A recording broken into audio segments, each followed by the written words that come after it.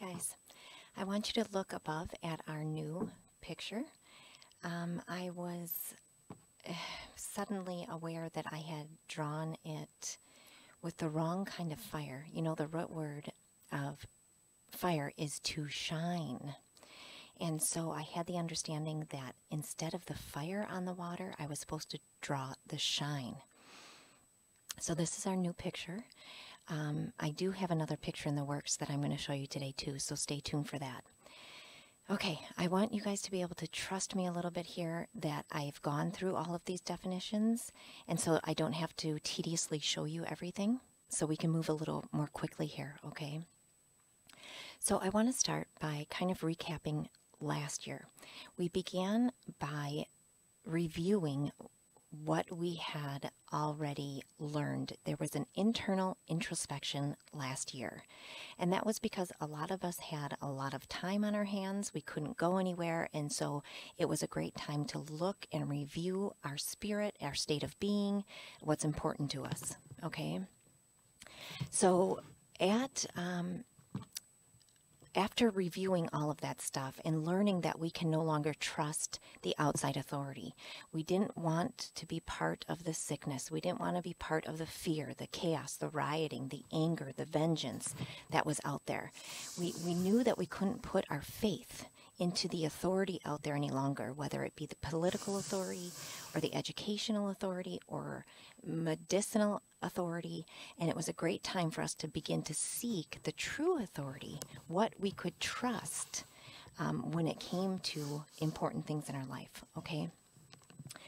So those of us who had the understanding that the true authority would bring us peace rather than the other authority that was trying to rile us up and give us anxiety, we started to rely more on the internal authority, the new author who was actually in charge of our lives. We didn't let the world judge us any longer, and instead, we became our own diverse, unique people, going out and seeking alternative methods that are different than the world's methods, okay? Around September 1st, then, I had the distinct intuition that we were kind of entering the fall feast days as outlined in the Hebraic Bible. There are 3 fall feasts, the first being the Feast of Trumpets, the second being the Day of Atonement, and the third being the Feast of Tabernacles. At that time, what I was seeing was the last trump, a last call, a sound going out throughout the earth. Hey, everybody, look around you. Look at what's happening.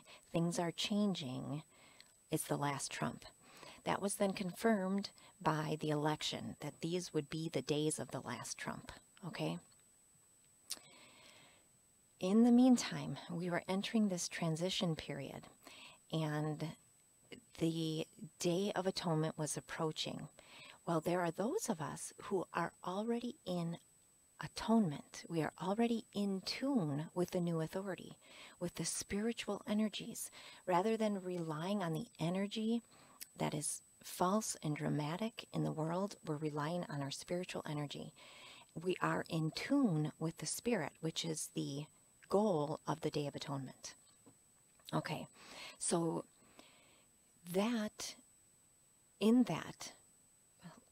what I now know that we did at that time is we got into our ark, you guys, and that ark is our booth. The Feast of Tabernacles is the Feast of Booths. Our booth is the ark. So we got into our ark.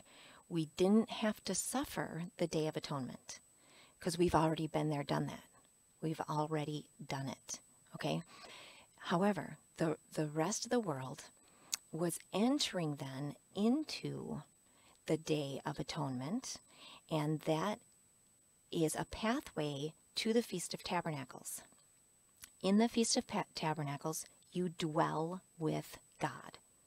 It is the time when God comes to earth and you are dwelling with him in your own tabernacle, in your own tent. That's a euphemism for your own skin. The living God is now dwelling in his temple, his tabernacle, you guys, and it is the human body. So those of us who have that understanding It's simply a different perspective from the people in the world. The people in the world, their God is the authorities out there, the governments and authorities out there, the doctors, the educators, whatever it may be. Okay? For us, the authority is in the right place. That's why. That's the only difference between us. It's just that they don't know. They don't know where to look, okay? So they're going into their Day of Atonement. Now, in order to get to the place where you dwell with God, which is heaven, you have to go through hell first. And that's why we're calling this the lake of fire. This is the lake of fire. Luckily, there's a shine coming down on that lake. It's a good fire, you guys. It's a good glow, okay? So the rest of the world now will be in their lake of fire, trying to attune themselves to the new energies, the new information, the energies of the new heavens and the new earth. That's what they're trying to do in the lake of fire. They will have to let go of everything they've ever believed in and everything they've put their faith in the physical world. They'll have to let it go. And that's a wrenching. They're going to resist it, and that's a burning, okay? That's the judgment that comes upon them on the Day of Atonement. It is not a judgment from God. It is a judgment of their own making, and it's because they don't have the eyes to see that if they let that go, something else much better and much more true will come in its place. The true author will begin to speak within them. Instead of letting themselves be molded by the outside forces, they will begin to shape themselves anew from inside. And this is where their true light can shine. Okay, we are in tabernacles. Duh, it took me all this time to understand that we are actually in the Feast of Tabernacles. So, something that I learned a long time ago about the Feast of Tabernacles is that God was going to make a skin out of Leviathan for us to dwell in. It sounds ridiculous, but first I want you to take a look at the Leviathan in the concordance. Okay? So here we go. Leviathan, sea monster, dragon, large aquatic animal. This is Jonah's whale also. It's related linguistically, okay? God was going to make, oh my gosh, a wreathed animal. Just wait. Stick with me, guys. I didn't know this was under here. A wreathed animal. A serpent. A sea monster. This is the sea serpent. It's the whale. The dragon. Okay.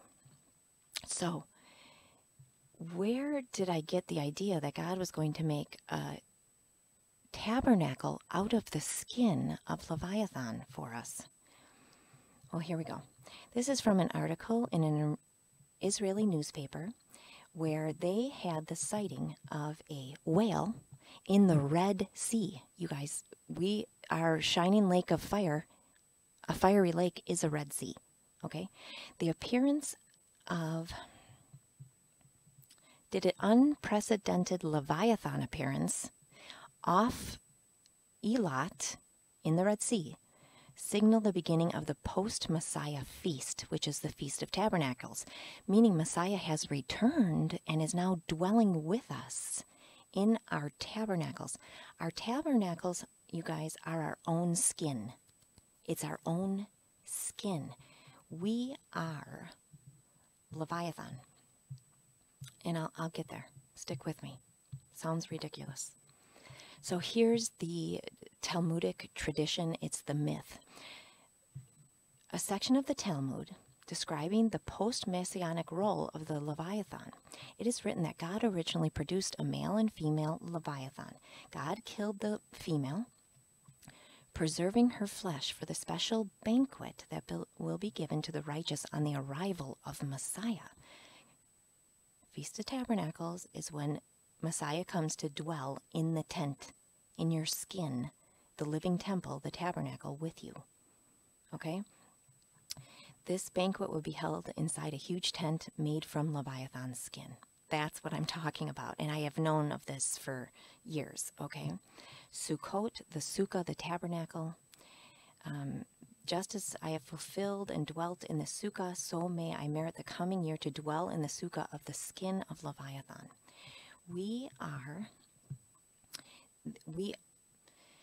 Leviathan, you guys, is our fiery flying serpent. It's our dragon.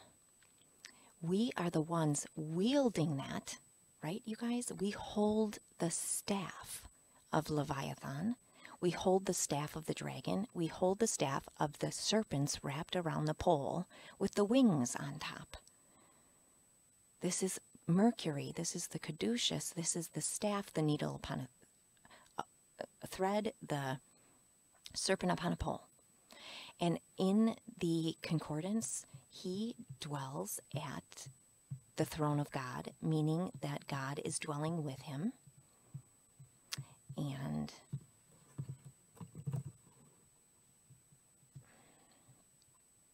that is what this all means. Okay, so this skin was once buried in the abyss, right? The serpent is our spine. We were once underwater, you guys, not knowing which way to turn. And then suddenly we go through hell, we go through the fire, and we gain our wings. We come up out of the water.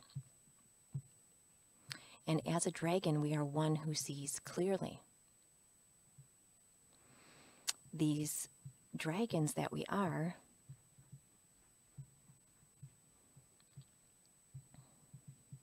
bright or shining angels, the princes and nobles of heaven that appear, sense of burning and shining, surrounding the throne of God, is in itself wildly incongruous. Sure it is. No, it ain't.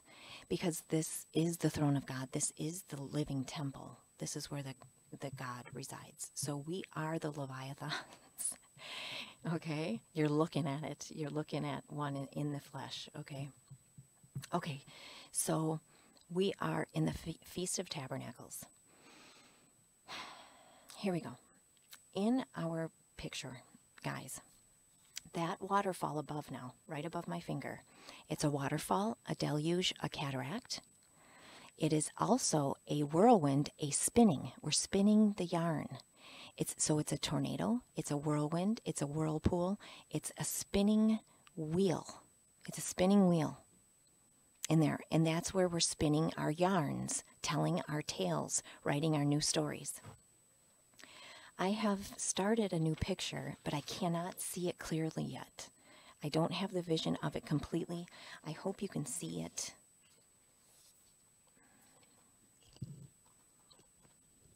Okay. It is a picture looking down into the eye. If the rainbow is the iris, we are now looking down upon the bridge, looking directly into the eye.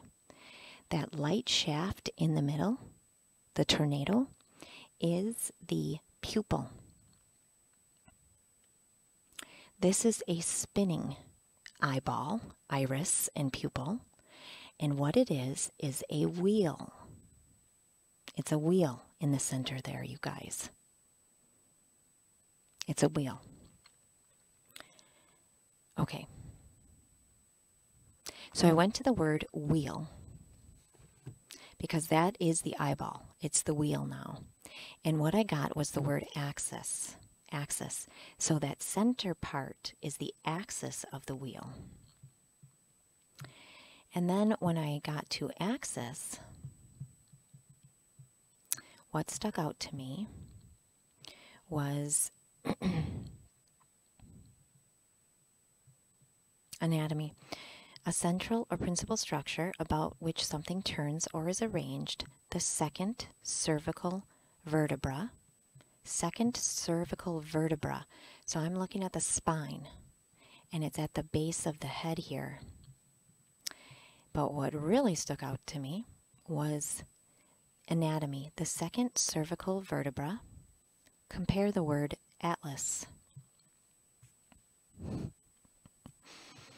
Atlas. So right here we have anatomy. The first cervical vertebra, which supports the head. A sculptural figure of a man used as a column. And a column is a pillar, you guys. A column is a pillar. Sculptural figure of a man. Oh my goodness. We have Atlas, the man. The myth, the legend. So, will you kindly look at our picture above, and you're going to be amazed because now you are going to see Atlas, and I'll tell you how. Do you see, where am I? This part right here is a shoulder blade. This part right here is the shoulder blade. Right in the center is the spine. Do you see that shaft going up? So we are looking at the back of a man, and he's bent over like this, and we can see his shoulder blades right there and right there, and then his spine down the middle. We're looking at the bottom back of his head, and he's wearing a halo, a crown, a wreath on his head. What is he bearing as a burden on his shoulders? What is he carrying as a burden on his shoulders? The firmament. He's carrying the firmament on his shoulders. Who is he? He is Atlas. He's Atlas. In mythology, Atlas carries both. Atlas holds up the sky. That's what he does in mythology, but you've also seen him holding up the earth on his shoulders. What is the firmament? In Hebrew, firmament means both. God called the firmament heaven. That's a quote from Genesis. But firmament also means earth. Heaven has come to earth. They are one and the same now for us who have the light in their eye. For those who have a single eye, the eye is single, therefore the body is full of light. Atlas, he is about to lose his post. He's been the pillar. Guys, he's been the pillar of this world, holding up the earth and the heaven. He is the side posts, the lintel, the threshold. He's the pillar. You know that God set the earth on pillars, right? Pillars are people, pillars of the earth, but pillars are principles upon which the earth stands on. Atlas has been holding those for us.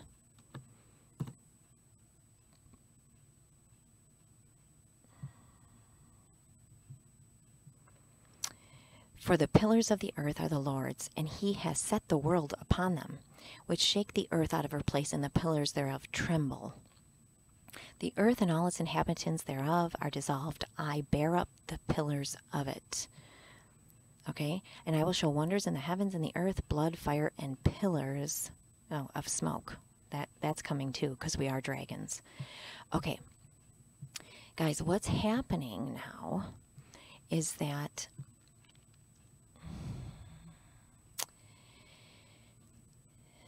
what used to hold up this world, what used to hold up this world when Atlas is holding the world? The shoulders, the Atlases. You know that Atlas at one point gave the job to Hercules, and then Hercules tricked him back into taking it.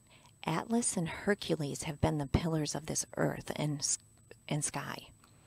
And what they represent is muscle. They are the bodybuilders. They are the physical builders of muscle, strength.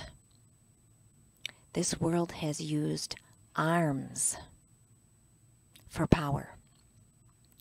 That is the pillars that we have stood upon. If you don't like it my way, let me shoot you. Let's go to war. Let's fight as brute beasts. So what has been holding the earth?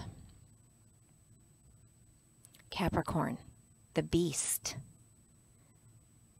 the brute force of the beast, the Capricorn, the strength, the power, the arms, the muscle is how we have gained anything on earth previously.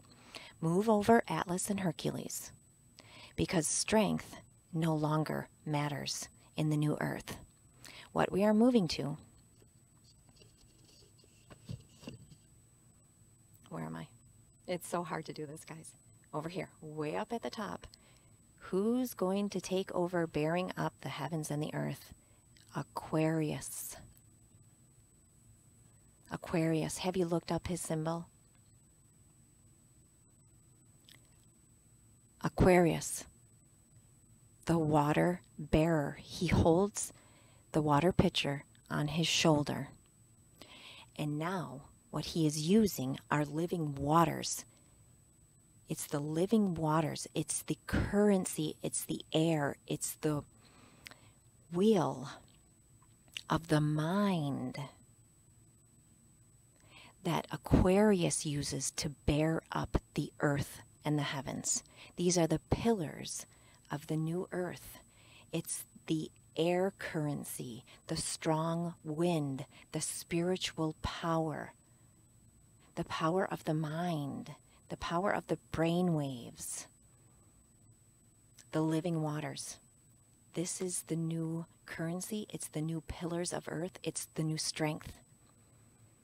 See that shine in the middle of the eye? It's power. It's raw power. And that is what we use. We no longer use shoulders and arms. Animalistic power. Okay.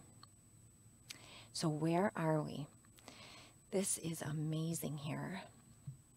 This is amazing, so stick with me.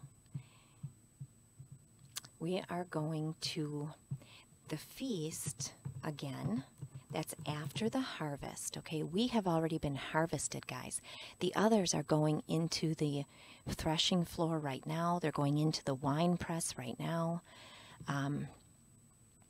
They are being divided out, wheat from tares, but we've already been divided out, okay? Because we have these understandings. It's the only difference.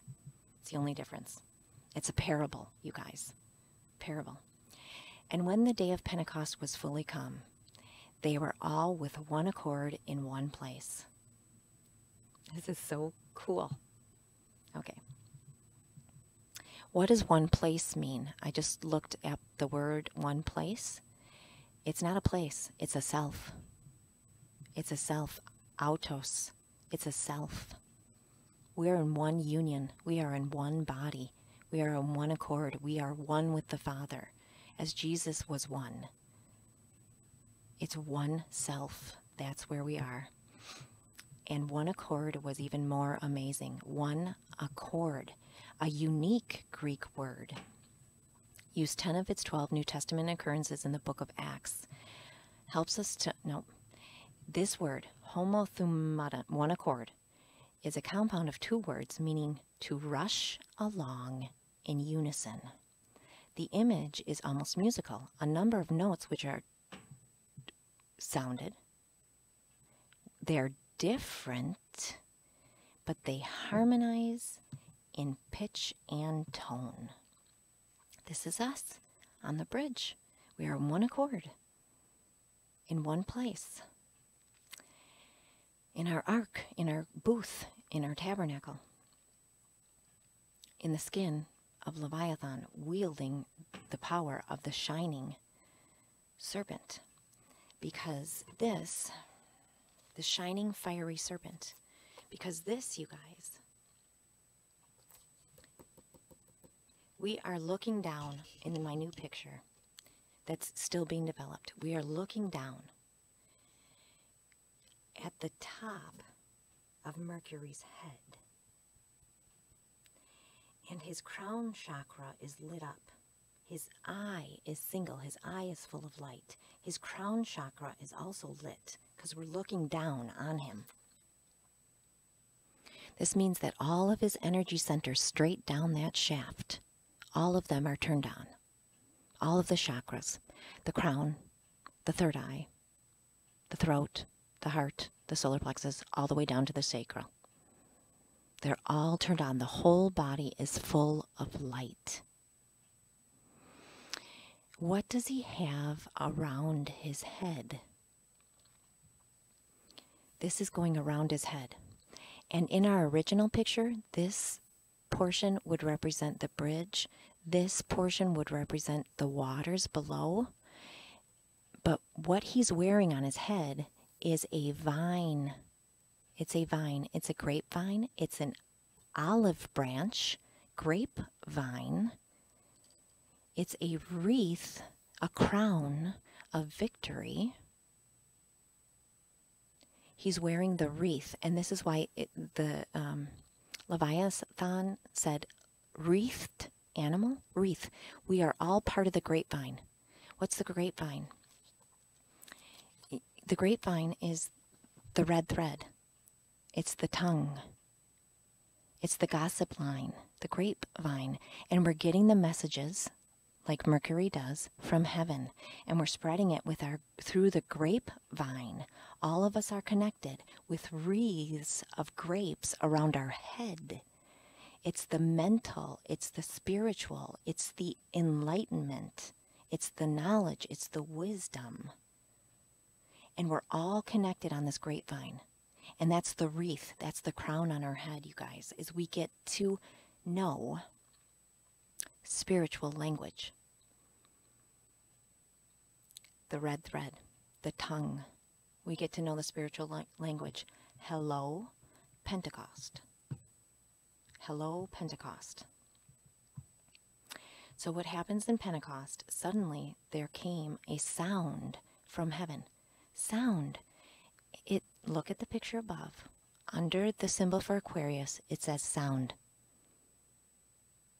There suddenly came a sound from heaven, and as a rushing mighty wind like a tornado, and it filled the house where they were sitting. And then there appeared unto them cloven tongues, like as of fire. This is the language. We just spoke about the cloven tongue the other day. We now have a special tongue. It's not serpent, good and evil any longer. It's dragon. And what it speaks is human language and spirit language. Both. We're speaking both. And I'll prove it to you. And they were all filled with the Holy Ghost and began to speak with other tongues as the Spirit gave them utterance. And in Jerusalem, there were people from every nation under heaven. And when they heard, the people were confused because every man from every different nation heard the apostles speak in his own language. And how hear we every man in our own tongue wherein we were born? The men are hearing the Galilean apostles speak in their native tongue. This isn't Italian, Japanese, Chinese, Portuguese, French. They are speaking the native tongue of the Spirit. It's a spirit language. And the people understand it because we all were born with it. Every last one of us were born with it. That's what we're speaking here. In the idea of one accord, we have the idea of, underneath, passion, angry heat, anger, forthwith boiling up, glow, ardor, the wine of passion, inflaming wine. Why? Why inflaming wine? Why are the apostles acting as if they're impassioned with this wine? Because we have the grapevine, and we are drinking the new wine. Jesus said, I shall not drink of this vine until the day I drink it new in my Father's kingdom. We are drinking the new wine with Jesus in his Father's kingdom. Verily I say unto you, I will drink no more of the fruit of the vine until the day that I drink it new in the kingdom of God. And what are these crazy, impassioned apostles doing? But right here. Others mocking said, these men are full of new wine. That's how the world is going to look at us, you guys. Mocking. We're used to it. These men are full of new wine. So what's returning to us, you guys, is a spiritual language. And the Old Testament prophesied of this.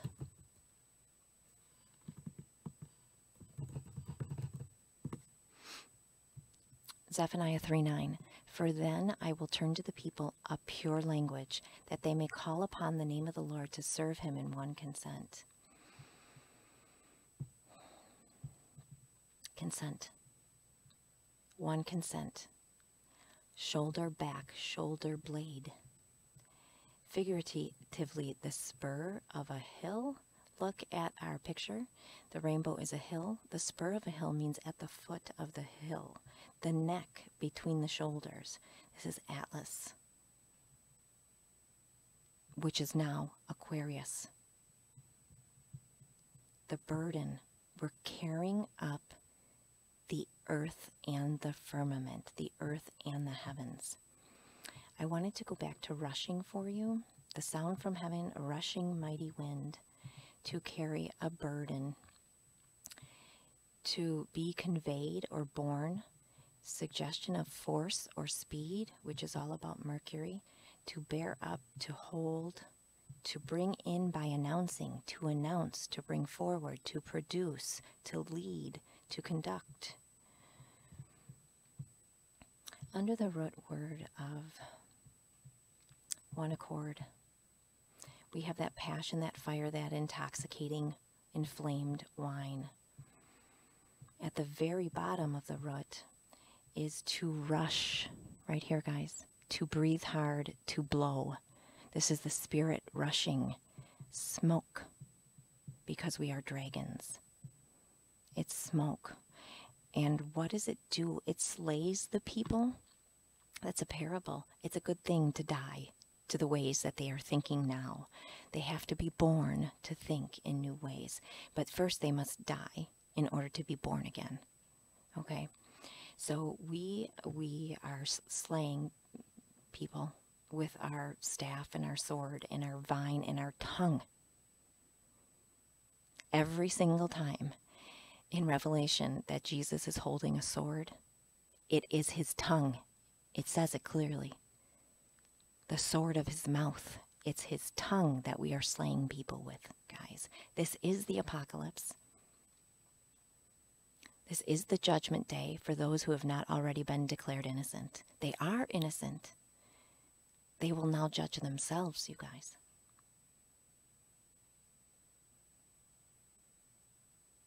Awesome, awesome, awesome things. I know I'm forgetting things already. Hopefully my picture will be developed for us next time. We'll see. In the meantime, thanks for watching.